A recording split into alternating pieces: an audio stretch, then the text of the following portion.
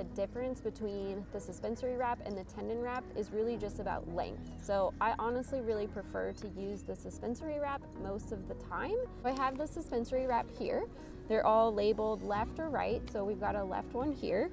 And what you're going to want to remember about this one is that the landing strips or the attachment pad for the ice packs is actually in kind of an L shape.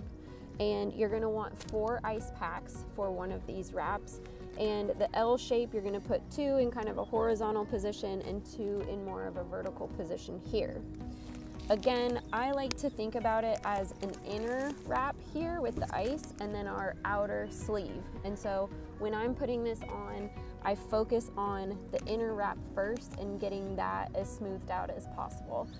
You also want to remember that you don't have to be perfect in applying this. Like, it doesn't have to be completely seamless. Every leg is going to be a little bit different, and every horse's comfort is going to be a little different for what they're best suited for. The ice packs back here are going to go towards the back of the leg, and these go to ice the pastern region. And then I like to put this middle one on first, so I get that guy tight.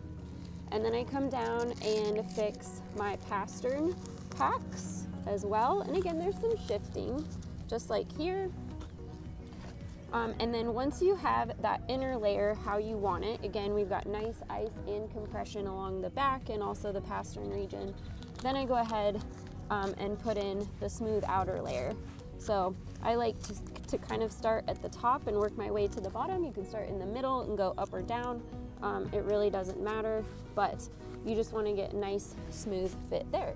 So we've got ice and compression being applied again to all of the back flexor tendons, the suspensory ligament branches, and then down here we've got all of our pastern region structures. So that's how I like to apply the Ice Horse suspensory wrap.